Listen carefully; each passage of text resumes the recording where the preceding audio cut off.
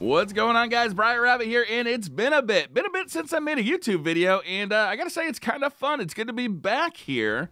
Let's see if the trend continues.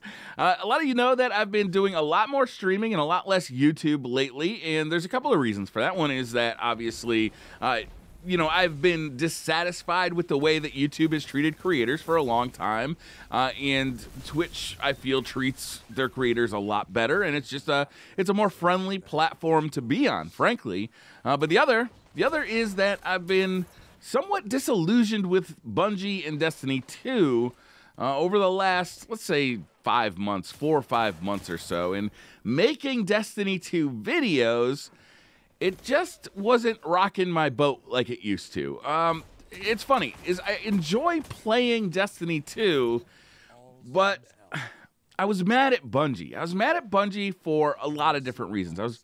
I was really upset with the way that they designed the Eververse trading company and that they really made that a focus of Destiny 2. For instance, so many of the rewards that used to be locked away behind, let's say, raids or certain challenges in Destiny 1 got locked behind Eververse. And in a loot-based shooter, I was really upset that 50% of the loot was in microtransactions. That really upset me. So a lot of people have problems with the sandbox and with the content and with this and that. That stuff to me is, for the most part, fixable. The stuff that really got under my skin was what I saw as predatory behavior with microtransactions and loot boxes, and the way the game just always seems steered toward bringing you to the Eververse, whether that's with showing off everybody's emotes at the beginning of every Trials match, or with the Dawning just being absolutely centered around microtransactions and it being very difficult, if possible at all, to earn any of that cool Dawning gear by playing the game. You really just had to buy stuff, which I thought was really shitty. But now, I'll be honest with you, over the last 3 to 4 weeks, with the Iron Banner, with the way that Bungie's been communicating very openly on their blog, and with the details being released yesterday of the Crimson Days event, I got a lot of hope in the future. I feel like Bungie has really responded to community feedback and criticism in a great way. So specifically what I'm talking about is the Iron Banner, I felt like, was a great event. Now, you have to separate this conversation from how you feel about the meta of Destiny or the sandbox and what needs to change about gunplay or grenades or guns or any of that stuff. What I'm saying is that the actual event, the pieces of the event where gear was awarded and the way you earned loot and the way challenges were doled out for ornaments, I thought was really brilliant. It really did.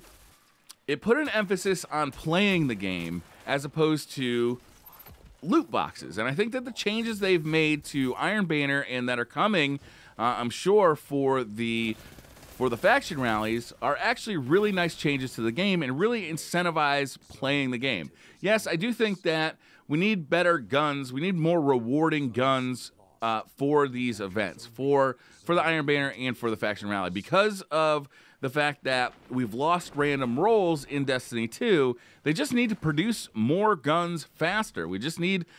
Guns are exciting. Getting new guns is exciting, and they need to make that a thing. They need to produce new weaponry faster in Destiny 2 so that every time we get into a new Iron Banner or faction rally or the Dawning event or the Crimson Days event, there's new guns. There's constantly new guns to try out and test and hopefully find new favorites. But back to the point of the video, I do feel like the Iron Banner event, the way it was run, the way it was structured, the way that you had to specifically do certain things to get the ornaments, and the fact that your progress toward those challenges for ornaments would move forward to the next Iron Banner, I think that was all brilliant. It really incentivized me playing the game, and I saw that with a lot of other people too. People who don't necessarily enjoy the Crucible in the current meta were playing Iron Banner because they wanted those rewards and they wanted to earn those rewards. So hopefully in the future, when they change the sandbox, hopefully that's a massive change. Hopefully it's a really good change, and hopefully it adds a lot of fun to PvP. So in the future, Iron Banner will be even more fun. You'll get fun gameplay plus fun rewards, kind of combo those up, and we're really talking. Now, Also, yesterday, details about the Crimson Days event were released, and this was a big deal to me because the Dawning event was so shitty. It was so shitty. So shitty. The Crimson Days event seems to have learned a lot from our criticisms of the Dawning event. And there is a lot less emphasis on the Eververse trading company. In fact, all of the rewards they showed yesterday are earnable in-game and can't be bought.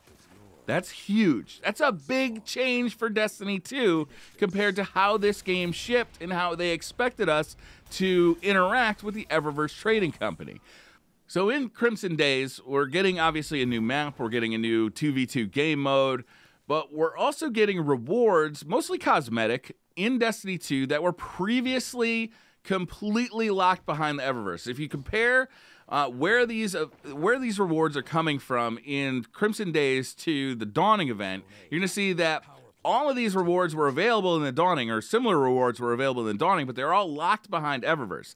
In the Crimson Days event, all this stuff is going to be earnable by play, and these are things that were previously only available in Eververse. Things like an exotic sparrow, an exotic emote. You know, these things were just previously only available through Eververse, and I think that's really cool. They're really emphasizing earning rewards as opposed to buying them, and I think that is a truly positive change for Destiny 2, and it makes me much more of a fan of Bungie.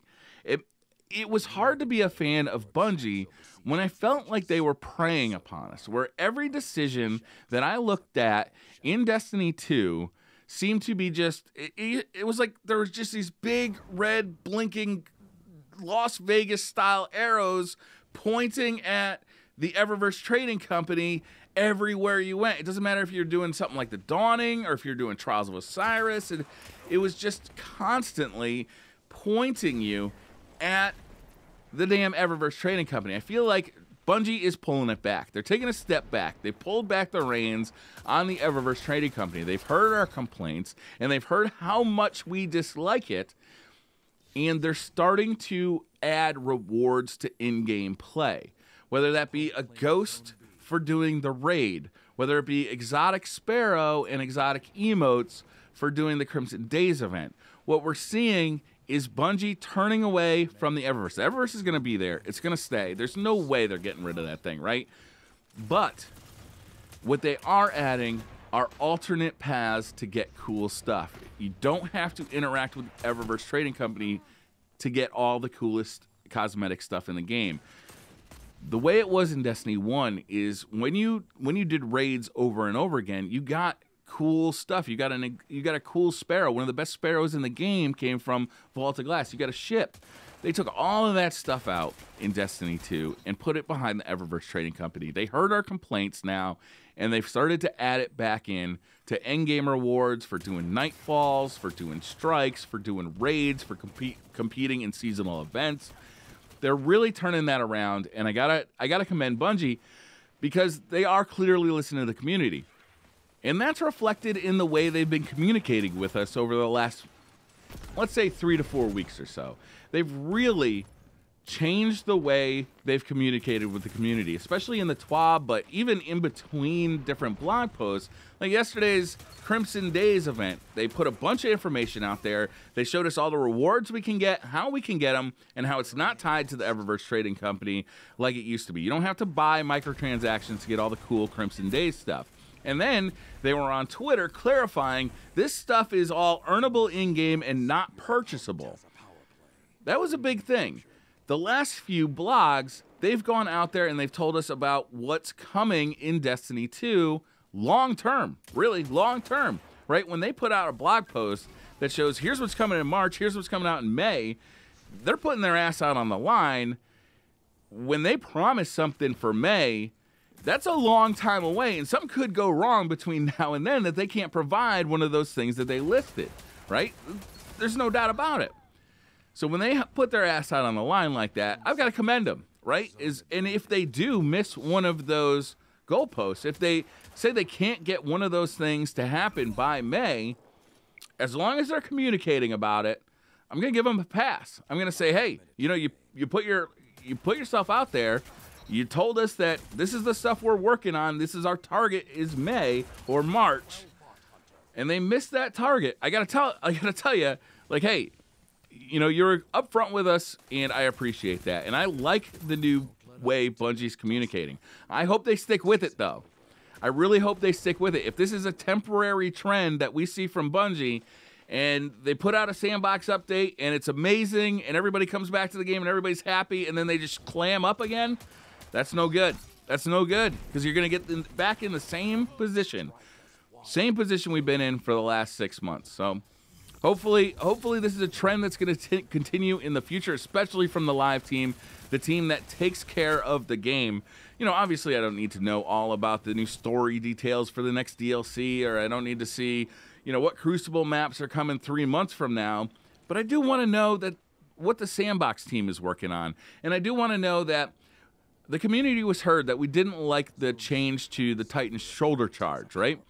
And that kind of communication I thought was fantastic. When they came out in the last Bungie weekly update, and they talked about the shoulder charge, and they said, look, here's why we changed the shoulder charge. We changed it because it was being used as a movement helper for Guardians, where we didn't mean it to be that. We meant it to be just a way to damage other Guardians or other enemies.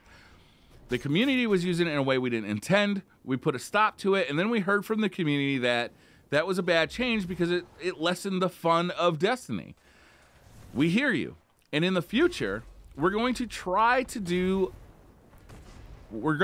make less changes or fewer changes that lessen the fun of Destiny because it's not how we intended you to play. We're going to embrace how you play and develop around that as opposed to drawing back on what you have discovered as ways to play. So the first thing they're going to do is re-lengthen the distance the shoulder charge goes. But I'm hoping that this mentality kind of spreads throughout, right? One of the things I was really mad about was that there was this kind of cool meta game of doing public events where you could double dip or triple dip and kind of keep reloading into the same areas and trying to get back into the same public event.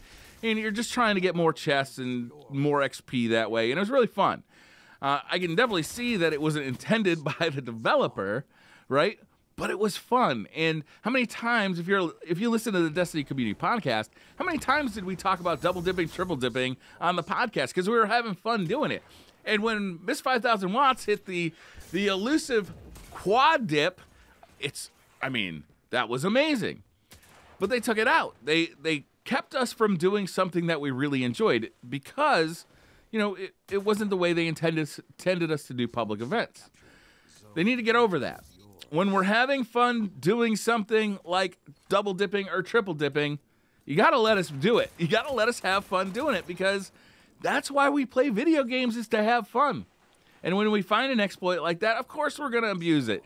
And when it's a really fun exploit like that, and we're talking about it for weeks on end in the Destiny Community Podcast, you got to realize this is fun. Don't take it out. So I'm really enthusiastic about the future of Destiny 2. I'll be honest with you. I was really upset with Bungie for a couple of months there. But between what I saw from the Iron Banner, the communication that we've seen from this week at Bungie blog posts, and from what I understand is going to happen in the Crimson Days event. Of course, the Crimson Days event hasn't happened yet, so, you know, anything could happen. Anything could happen. But from what I understand is going to happen in the Crimson Days event, I got to say I'm really enthusiastic about the direction that the live team, Chris Barrett, how these guys are handling Destiny 2. I'm really looking forward to seeing the sandbox update. I'm really looking forward to seeing what September is going to bring for Destiny, because I think there's really two goalposts out there right now. Two things that I'm focusing on long-term for Destiny 2. A sandbox update that adds more fun to the Crucible. I think it's sorely needed. I think that it needs to do two things. I think it needs to add more fun to the Crucible, and I think that making our Guardians faster is definitely going to do that. But it also needs to impact PvE positively. If you look at who's playing this game, it's a huge proportion of people are playing PvE. And if you ruin their fun to make PvP more fun, I think that's a mistake. So anything you do to the Crucible or anything you do to the Sandbox, it has to take PvE, you know, into account, and you cannot be ruining the fun of PvE players to make the PvP game more fun. I do want the PvP game to be more fun. Don't get me wrong. I want it to be faster, more dynamic. I want more of those hero experiences. But be careful. Be careful. I am very enthusiastic, though. We got the sandbox update out there. We're looking that square in the eyes. If that is a successful update, if they can figure out how to make PvP more fun and bring some PvP players back to this game and get new people playing this game because they see how fun PvP can be, that would be a huge success for Destiny 2. That's up in the air for me. I don't know if they're going to be able to pull that off with one sandbox update, but I'm definitely hopeful for the future. And then in September, when we get, you know, some kind of expansion for this game, which I fully expect, you know, they haven't said anything about it, but I expect something in September as an expansion. I think that's another big moment for Destiny 2. If the game is fun to play because of the sandbox update they made in the spring, and they add a bunch of cool new content and cool new ways to play Destiny 2 in the fall with an expansion, I think it could be a real turning event for Destiny 2. But, you know, we'll have to see. What I am happy about is that I'm just not pissed off at Bungie anymore. I was pissed, man. And I feel like because of the communication, because of the way they're running events, because they're de-emphasizing the Eververse trading company, I really do feel like they're turning a corner, and I'm really happy about that. So this is going to do it for this video. Let me know. It's been a long video. It's almost 17 minutes. I do thank you for sticking with me, and thank you for watching the video. Hit that like button if you like the video. Hit subscribe if you're new to the channel. And I'll see you guys next time. I'll be streaming on Twitch this afternoon as well. Also playing a cool new game called Islands of the Nine. It's a new Battle Royale game. It's in alpha right now. It's a first-person shooter. It almost looks like Call of Duty / Crisis / Battle Royale. It's a cool game. So I'll be streaming some of that this afternoon as well as Destiny. So if you want to hang out, come by twitch.tv/Briar Rabbit. And I'll see you guys there. Bye. Oh! Oh, nice, Briar. Oh!